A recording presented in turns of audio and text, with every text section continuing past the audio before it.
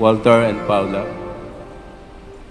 thank you that you finally decided to get married in the Catholic Church. Kasi hindi lahat nagpapakasal sa simbahan, especially sa simbahan Katolika. And I think that this is not a coincidence that we gathered today. This is a plan of God. No? Everything has a purpose. At kahit itong pagtatagpo ninyo, kahit yung pagtatagpo ninyo at pagpapakasal sa simbahan,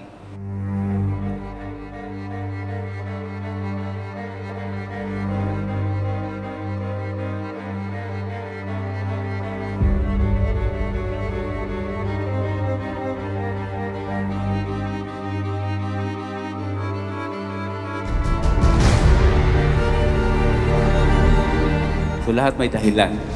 At malaking parte niyan, Panginoon natin. Because this marriage is not just a human institution. This is a sacrament. So lagi natin tatandaan yan. Itong kasal ay sacrament.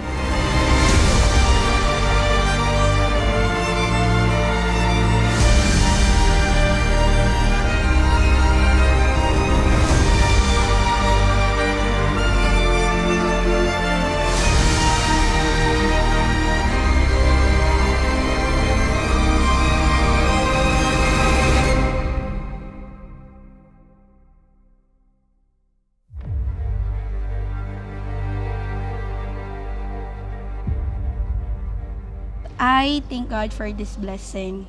This is something I didn't expect. Sino ba naman kasi yung mag-aakala na makakahanap tayo ng jowa sa panahon ng pandemya? Di ba sa dinami-dami ng lalaking na-swipe ko, yung mga na-swipe ko dito sa Bumble, ikaw, na taga Cavite, yung pinaka-poging maiuuwi ko.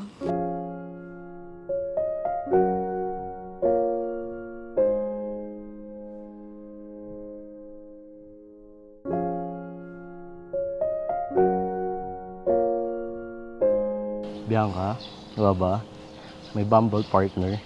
Of all people you've met on your journey, of all places you've been, somehow and ended some way, you ended up here with me. Dance with me under the diamond. God knows, hindi lang dasal ko ang tinupad mo.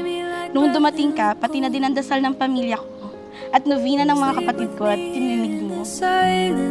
Natupad yung yung pinag-novena mo. Kasi dalawa kayo na lagi kayong nagno-novena. Ang lagi nyo sinasabi sa akin nun, ako tsaka si Kuya yung pinagdadasal nyo.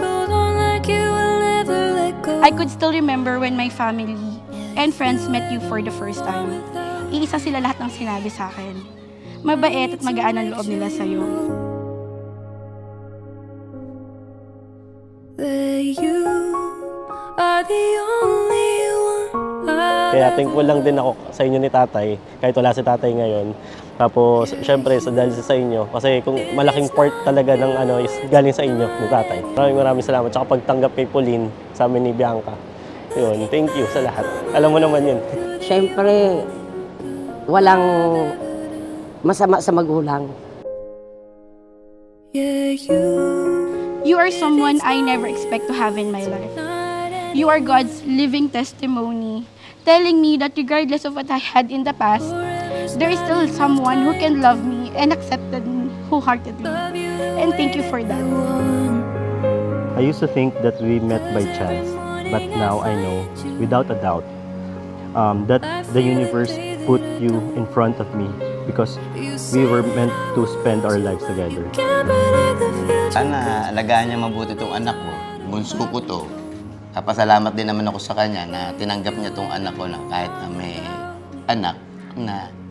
At pasalamat din ako sa pamilya niya na hindi nila inusgahan yung anak ko.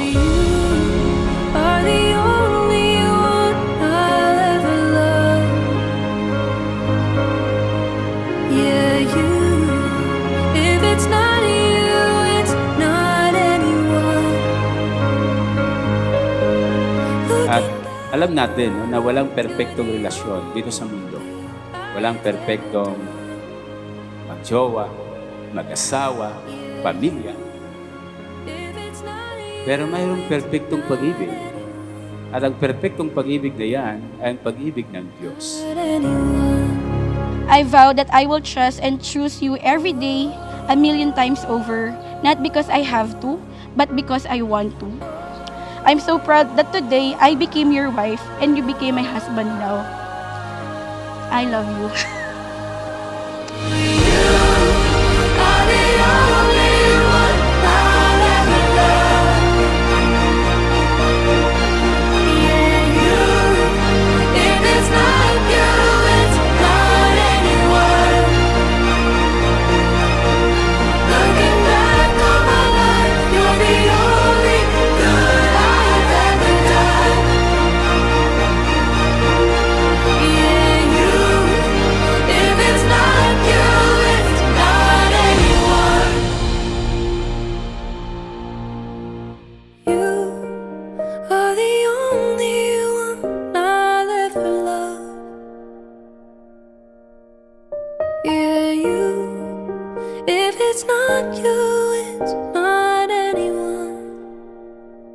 Today, I say I do, but to me, that means I will. I will take your hand and stand by your side in good and in the bad.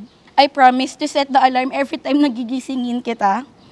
I promise to cook your favorite food, pero ikaw pa din yung maghuhugas ng plato.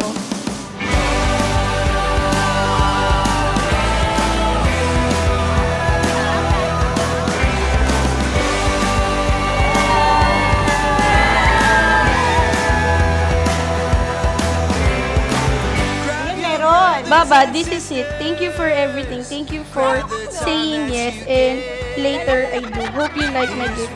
Add me sa emergency contacts. See you later. Baba.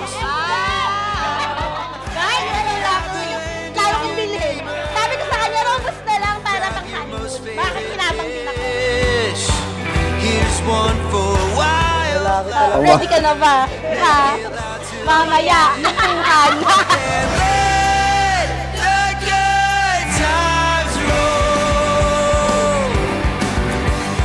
Look at us now.